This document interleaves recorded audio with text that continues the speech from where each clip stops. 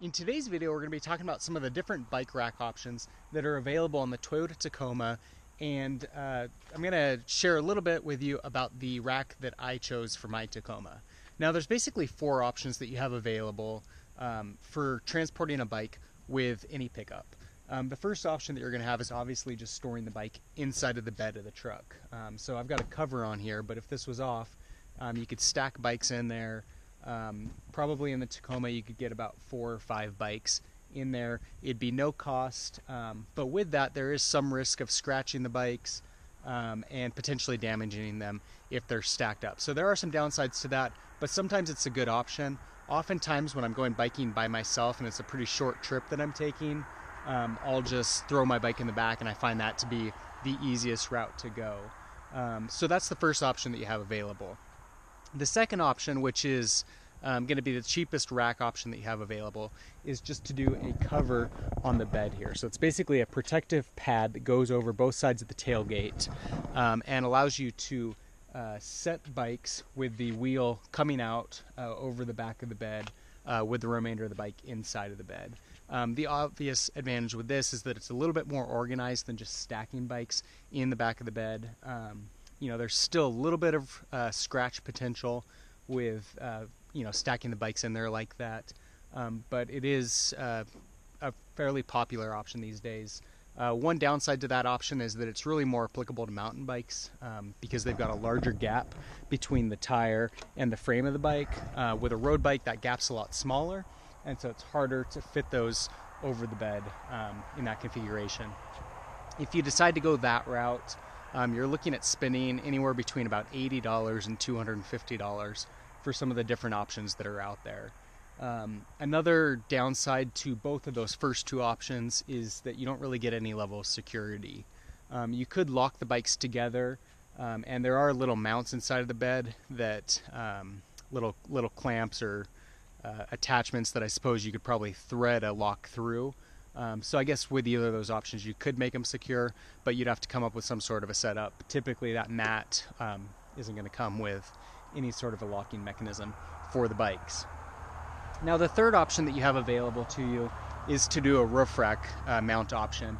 And I actually do have a roof rack for this vehicle that I use to transport my kayaks, and I chose not to go that route for the bikes, and I'll tell you why. But first of all, going with the roof rack option, in order to do that, if your vehicle doesn't come equipped with crossbars and a system on here, you can get a rack system from a number of different manufacturers where they make mounts and little clips that are adaptable to your vehicle. They'll slide right underneath the door, so you have a little clip that comes underneath the door here and mounts on both sides of the driver and passenger side of the vehicle. This system that you would need just for the base to get the mounts and the crossbars to the vehicle, you're probably looking at about $500 for that setup. Like I said, I already made that investment with my kayaks, but chose not to go with that type of a system for my bikes. Once you've got the kind of base system up there, obviously there are a number of different mounts that you can get: kayak racks, snowboard, ski, and bike racks. With the bike racks, you're probably going to be looking at about $150 for those. There's obviously a number of different options as far as quality.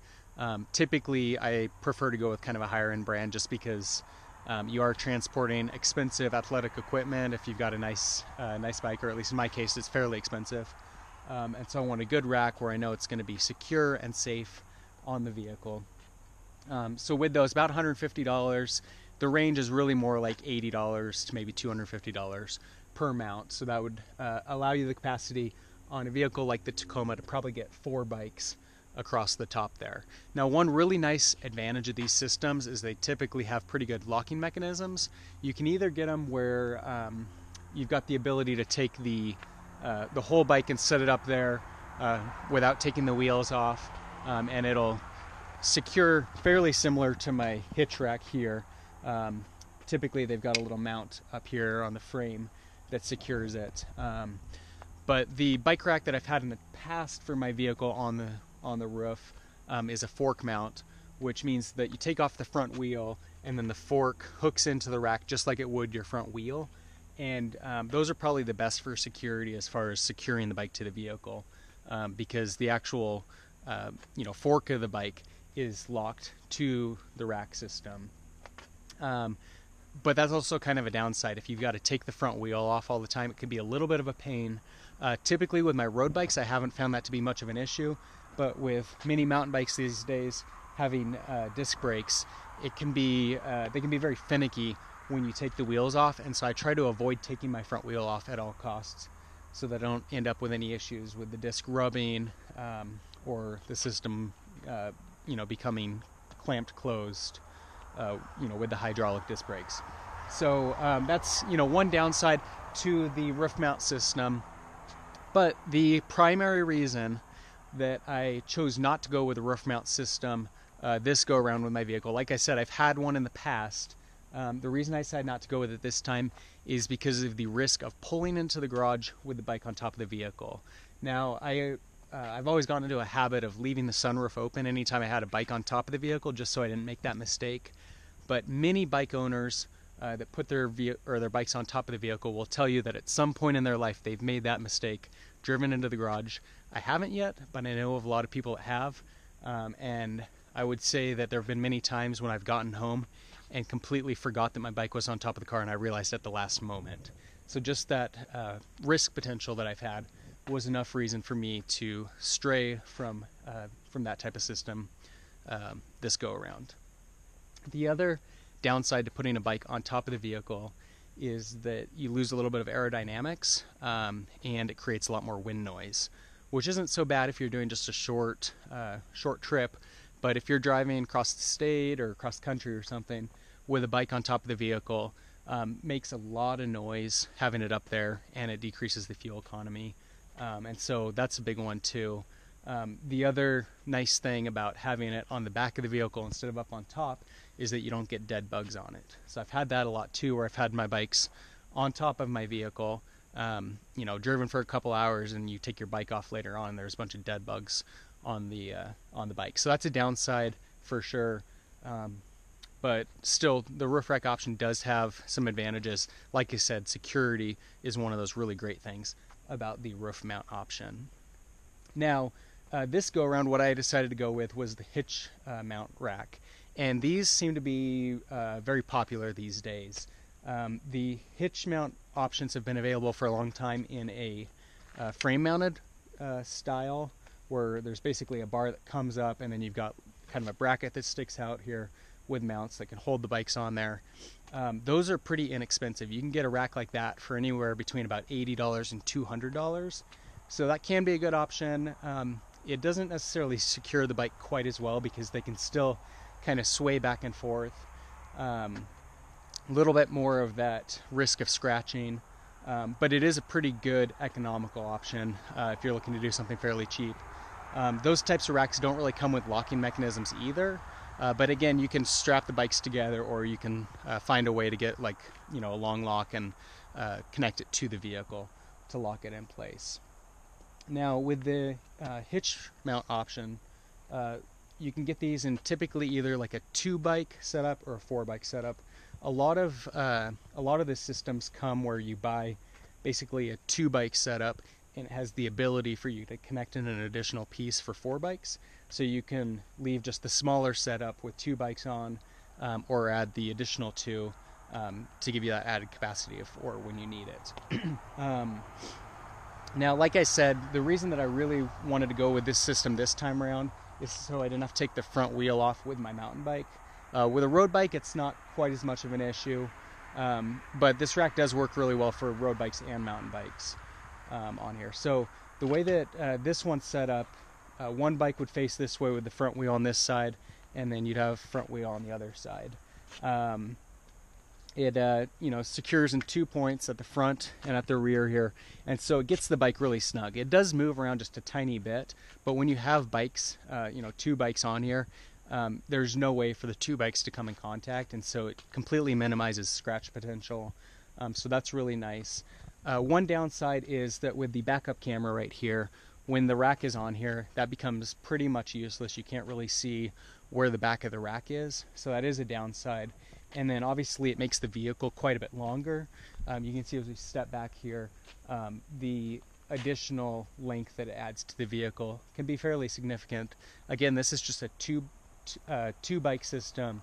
If you add on those additional 2 and you get to 4 bikes total, it's going to be sticking out all the way to here.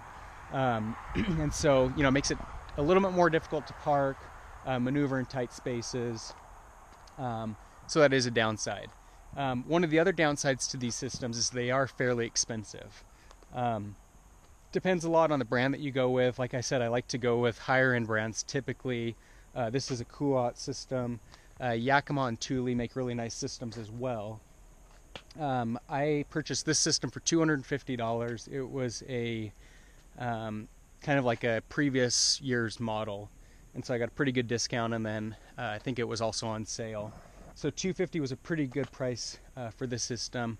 What you're going to be looking at price-wise for a rack of this sort is going to be between about $200 for base model, all the way up to about $1,000 if you wanted to get one that could hold 4 bikes and was really higher end brand.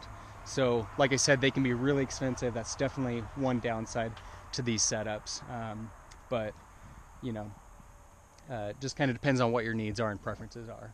Now, another difference between going with the roof mount system and the hitch mount is that typically with the roof mount system, you're going to leave it on all the time.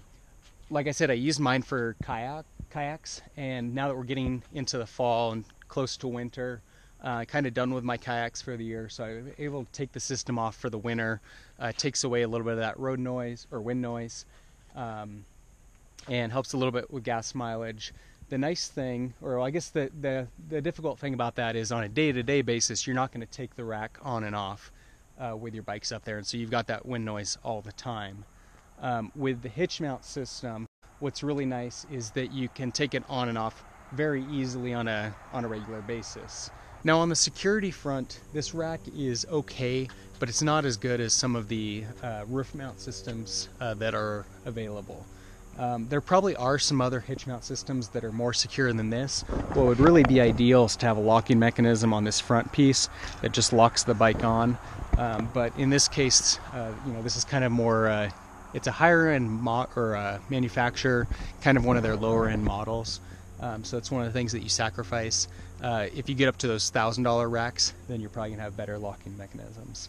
What you get with this system is just a cable lock here that you can strand through the frame of the vehicle or the bike, and then down at the bottom you've got these 2 little loops that, if we were to pull this lock off, could just go right in here and lock the bike to the hitch, and so provide some level of security. Cable locks are not necessarily the best locks. I mean, this can still be cut, but it does make it a little bit more difficult. Oftentimes what I will also do in addition to that, especially if I've got multiple bikes, is lock the bikes together, or just bring an additional lock or two to kind of lock the bike on, so it's a little harder for somebody to try to get it off. So this rack's got 2 point of contacts with the bike. This one you pull up, lift down, and on the back of the bike you can just flip this out and remove the bike from the rack. And then the rack itself is connected to the vehicle, obviously through the hitch. What we've got here is this little guy pops off.